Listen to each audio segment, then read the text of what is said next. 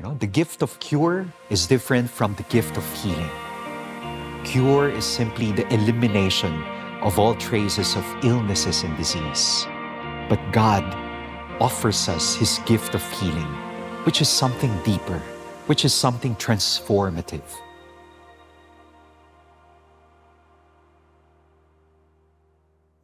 In my more than 5 years of Pauline priestly ministry, many personally thanked me because their healing intentions were granted by the Lord. Father Pao, thank you very much for praying for me and praying with me because I'm already now cancer-free. And now I can go back to work and serve my family. Father, thank you because my broken relationship with my estranged husband is already okay, and now we are complete. Many personally thanked me because their healing intentions were granted, but many also expressed their seeming disappointment, discouragement, and even disillusionment and despair and desolation because their intentions were not granted by the Lord. I recall this patient, a dying patient in the hospital, and she asked me, "Father, does God play favorites? How come I do not receive the gift of cure? I'm a good person. Why do bad things happen to good people like me?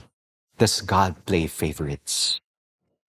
How should we perceive the gift and the challenge of God's healing? Above all, healing is gift. It's a grace from God. And different aspects of the healing of a person, physical healing, emotional healing or psychological healing, spiritual healing, healing of memories, healing of relationships, and even financial healing. It is above all a gift and a grace from God. The gift of cure is different from the gift of healing. Cure is simply the elimination of all traces of illnesses and disease.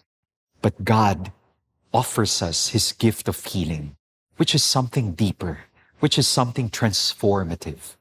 It is not just simply the healing of our body, but the healing of our mind, our soul, our spirit, the healing of our entire person. It is above all gift. Second, healing is also a choice. It's a decision that we have to make. We cannot ask God to guide us in our footsteps without us willingly moving our feet. As what St. Augustine would say, God created us without our consent, but God can never save us. God can never heal us. God can never make us whole once again without our cooperation. It takes two to tango. And finally, healing is also a journey. It's a pilgrimage. It's a process. There are times that the healing miracles of our Lord Jesus Christ, they were automatic. But other miracles, they underwent a ritual, a process, a journey. Sometimes in our life, the healing process is more painful than the wound itself.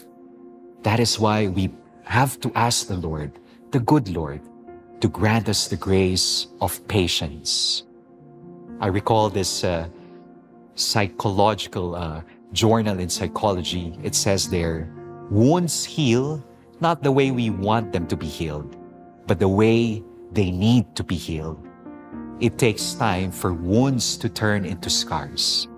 We need that grace of patience.